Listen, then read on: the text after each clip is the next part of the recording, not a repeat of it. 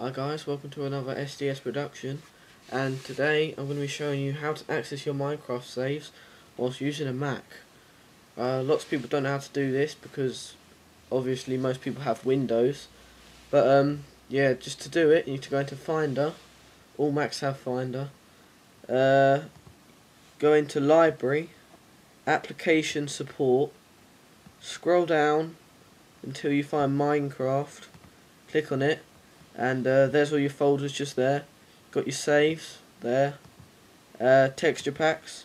I don't have any texture packs on this laptop. Screenshots, resources. Yeah, all the stuff you get on a Windows, there's just right here. So just a quick tutorial on how to do it, because I know lots of people don't know how to do it. I didn't know how to do it until a couple of days ago, so I decided to make a video on it. And yeah, so that's how you access your Minecraft saves whilst using a Mac.